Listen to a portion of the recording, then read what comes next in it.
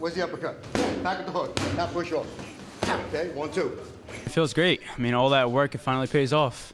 I mean, Ed's been doing a great job with me. I've been going all different gyms. Thanks to Ed and Richie. I mean, they spend a lot of their day just taking me around. All these good gyms down by the city. It's a lot of great work for me. Gangemi won that state title by taking advantage of the contrast of styles. He was a good fighter. He was a good boxer. I just had to stay inside, just keep my head moving, and just go after that body. He's pretty tall and skinny, so I just had to do what I had to do. Speaking of styles, how would you describe yourself as a boxer? You a puncher, you a finesse guy, or are you well-rounded? I mean, just from so many years of doing it, I could punch. I mean, everyone says I have pretty quick hands. So, I mean, I've been working a lot on trying to move my head a lot more. So, I mean, honestly, I think I got a little bit of everything, but I want to obviously keep working on everything and try and make everything as perfect as I can. He's learned to adapt. I'm a basic foundation guy, and he knows how to fight the runner, the boxer, the puncher. He puts it all together. His nemesis was the southpaw. He had a loss with Canada when they were down here, I guess about a year ago. And we worked on that real hard. And since then, he's had about, I guess, 4 or 5, and he's handled all of them gracefully. No problem at all. Gangemi's worked very hard with his trainer, Ed Leahy, to become the boxer he is today. Anthony originally was a kickboxer. He came to us in between football season, kickboxing. Just came to basically stay in shape and see what boxing was all about. It's just like a broken schedule for like 3 or 4 years. With that, he's had about 21 fights now.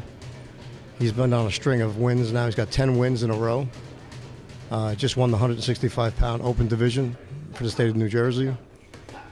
Just won the first round of the Golden Gloves. Brought him to Canada last year. Had 2 wins up there. Honestly, I used to do karate since I was about 4 years old, and then from there, I went to kickboxing, and then from kickboxing, it translated over to boxing. And how's that transition been going? Obviously pretty well for you. Yeah, I mean, it took a lot of time, I'm not going to lie. I mean, again, thanks to Ed and all the guys in the gym. I mean, they do a good job helping me out, helping me with my training, all my running, going to all different gyms. I mean, everyone's been real good with me. Becoming a serious boxer is something you can't take lightly. It takes a lot of time. I mean, I'm here almost every day on the weekends. I mean, even when I'm not here training, I'm out on the streets running.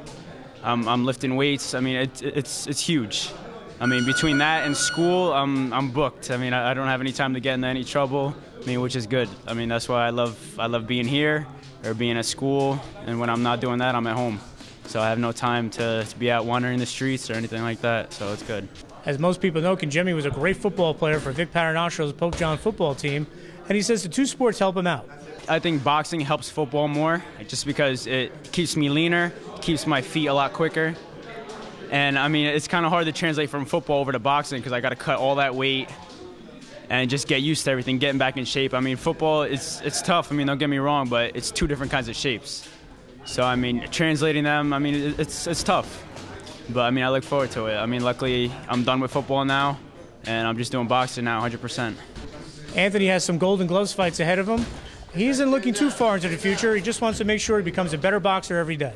As of right now, I mean, I don't know. I'm just going to keep fighting as an amateur. I want to win the Golden Gloves. I mean, luckily, I won the states already. But, I mean, I don't know. I'm just going to keep training and see how it goes. Because of his age and where he's at, school, I mean, there's a lot of things on his plate. So what we're going to do with him is take the slow road. We're going to try to get him maybe, regional, national, championship, and then possibly get him on the Olympic trials 4 years from now. That would be our goal at this point.